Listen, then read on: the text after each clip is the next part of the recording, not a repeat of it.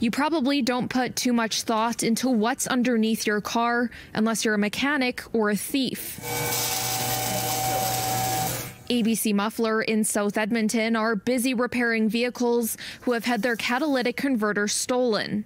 We are getting close to 20 vehicles a day dropped off. Catalytic converters are connected to your car's exhaust system and contain valuable metals that thieves can cut out in a matter of seconds and sell to scrap yards. The theft can happen so quickly, thieves are brave enough to do it in the broad daylight. You didn't notice there was anything wrong until you turned it on, and then you went, oh my God, what is that noise? This elementary school principal says his was stolen from the school parking lot in the middle of the day. That couple of hours it was parked out in this parking lot, somebody had crawled under, and he said probably with a sawzall, and zipped it off in a minute or two, and that was it.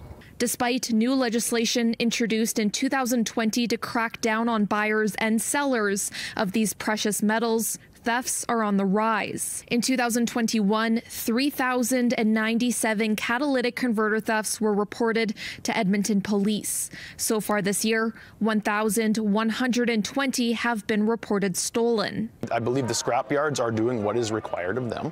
I believe most of our problem is coming from the middlemen on Kijiji, on Facebook, on Craigslist that are advertising that they are buying these. Although vehicles in Alberta don't require a catalytic converter, it reduces emissions and improves your gas economy. However, there are ways to deter thieves from targeting your vehicle. Some vehicles we can get away with putting a cage on, whereas other vehicles, so smaller vehicles, hardened tempered steel rods seem to be the best course of action so far. As for Pothier, every time he turns the key to his vehicle, I'm hoping I don't hear that engine rumble and that they've stolen it again on me. In Edmonton, Laura Krause, City News.